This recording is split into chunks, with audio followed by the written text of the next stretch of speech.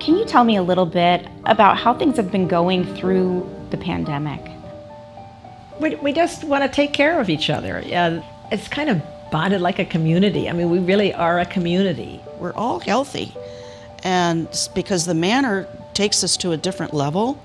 From day one, everybody, from residents, leadership, and staff really stepped up to the plate immediately. We were all in the same boat, trying to take care of this situation. It's a little city of 1,000. They've been very adaptable in a difficult to be adaptable situation.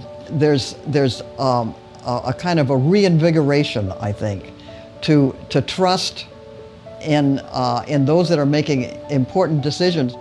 The staff shows up, smile on the face, and we'll get it done. Early on, I met with resident leadership, and I asked them a couple of questions with respect to our response.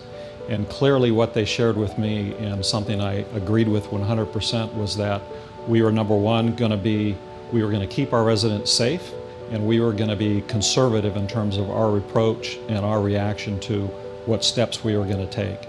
The dedication, I think, and the discipline that had to be put into practice when we really did have the shutdown. And I think Bob said it, and I will say it again and again, this was the best place to be in the last 3 months.